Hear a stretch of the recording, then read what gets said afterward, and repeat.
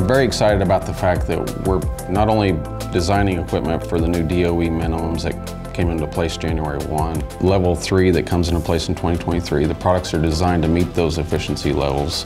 We just had to think a little differently. The big purpose behind this redesign was to make sure that not only did we fit that industry footprint, but that we added some unique features that would allow our customers to want to sell our product. You know, we've listened to what our contractors wanted, and I think the magic there is we took what they said and then we made it better.